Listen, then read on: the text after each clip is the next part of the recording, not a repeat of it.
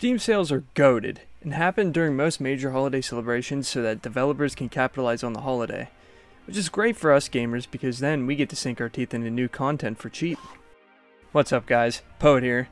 Between my last upload and now, I bought a couple games during the Steam Winter Sale that I don't think people talk about enough. Most of these games cost me a median of $15 and all of them have plenty of hours worth of gameplay for that price point. They also just make great games to play to relax on in my opinion. So, without further ado, let's hop into it. I definitely just stuck you with a grenade and blew you up.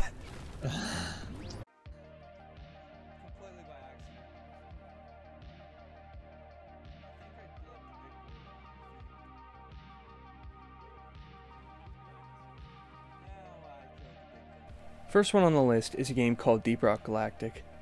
I'd be lying if I told you guys this was my first time playing this game.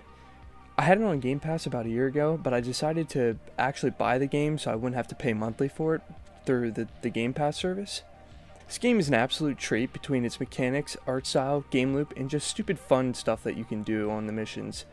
It's essentially just a mining simulator with guns and giant bugs, and it's a nice game to just play when you want to break from some of your more intense shooters. You can adjust the difficulty for some higher difficulty and rewards though if you're hoping for a tougher experience.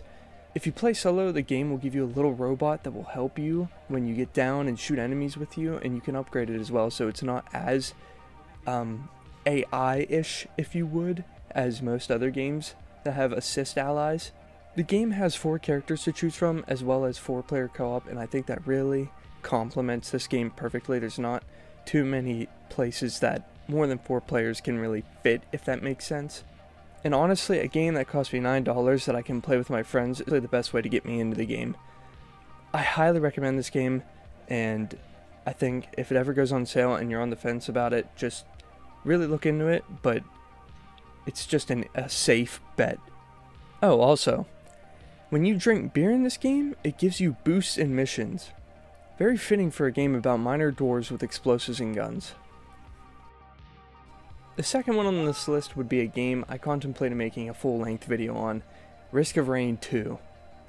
I don't even know where to start here. I thought I wouldn't like this game, but I was horribly wrong.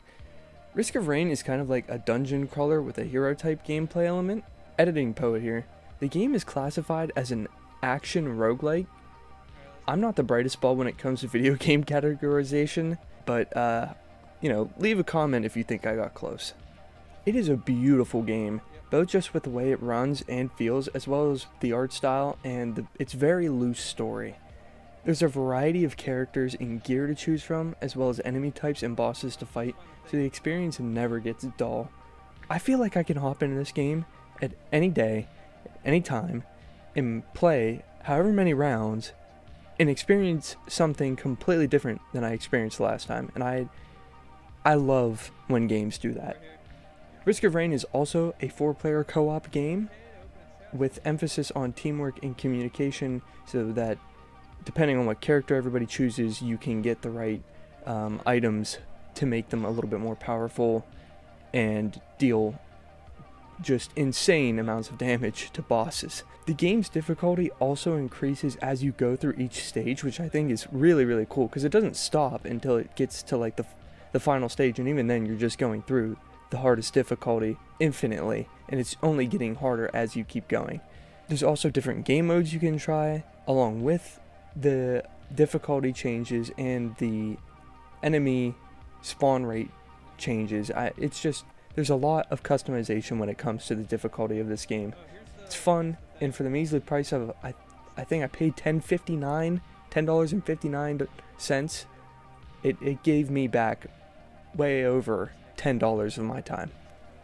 The third game on my list is one I'm sure that you've heard of, and one that is a little bit more expensive than the other two, and that's a game called Ready or Not. This game is everything that I look for in a game, really. At least when it comes to first-person shooters, this game is spot on. Ready or Not is the game Rainbow Six Siege wishes it could have been.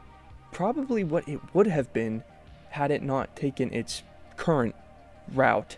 You play with up to 5 friends or alone with bots in this game as a SWAT team on a variety of missions, of which the developers are actively adding more and keeping up with their game.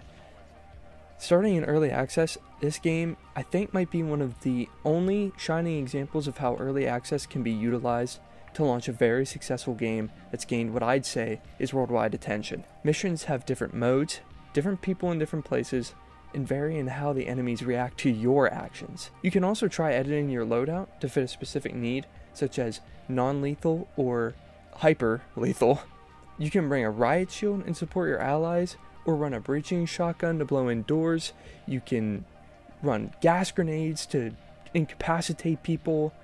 There's M203 launchers that shoot gas grenades, or just smoke grenades, or flashbangs, so you can blind people.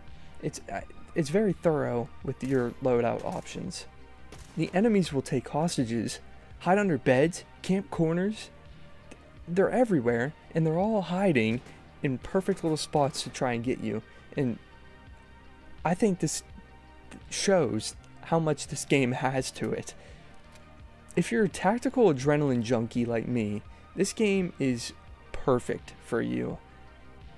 I won't lie, Ready or Not is a bit higher of a price, like I said.